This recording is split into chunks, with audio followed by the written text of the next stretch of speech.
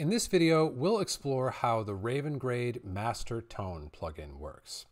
Now, while this tool may have quite a few sliders, understanding it is really just a matter of understanding three of the most basic adjustments in color grading: lift, gamma, and gain. So to review the behavior of those adjustments, lift is going to influence the bottom or the shadows of the image and have less and less influence on the brighter areas of the image. Gain is going to do the exact opposite. It's going to control the high or the bright portions of the image and have less and less influence on the bottom of the image. Gamma, meanwhile, is going to move everything in the image in between our black point and our white point while leaving the black point and white point themselves unchanged. So with these definitions fresh in mind, we can go back over to the Master Tone plugin and make really easy sense of all of the sliders available to us within it. All that's happening here in the Master Tone plugin is we have three separate regions into which we can push a different combination of lift, gamma, and or gain. So we have lift, gamma, and gain for our low region, lift, gamma, and gain for our mid region, and then lift, gamma, and gain for our high region. And we have the ability to look at the net effect of our adjustments in each of those regions by turning this Show Net Curve option on and simply making our adjustments and evaluating what's happening on the image as well as in our curve so that we can get a really good sense of what our adjustment is really doing to this image.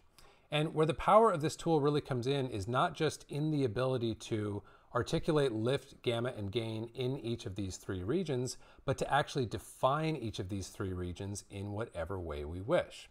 So if we turn our net curve option off, and we say that we want to look at the low range, the mid range, and the high range of the image all at once, we're actually now seeing the area of influence that each of these regions has on the image. So here we're looking at our low region, which, as you can see, starts off having 100% or full influence and very quickly dies off and has none by the time we get to this middle point. And the high region has a similar character in that it is starting with full influence in the high end of the image, in the bright portions, and its influence is dying off as we drop toward the middle portions of the tone curve. And then here in the middle, we are looking at everything that doesn't fall into either our low or our high regions. So let's say, for example, that I wanted to have my low end adjustments exert more influence into the middle of the image. I could take my low range threshold and begin to move it over to the right. And now the adjustments that I make here with my low lift, gamma, and gain are going to have greater influence that extends further into the sort of low middle values of this image. Same thing with my high value. If I wanted to have more influence with my high lift, high gamma, and high gain, I could bring my high range threshold down, and these sliders would now have greater influence because they're affecting any pixels that fall within this range of the image.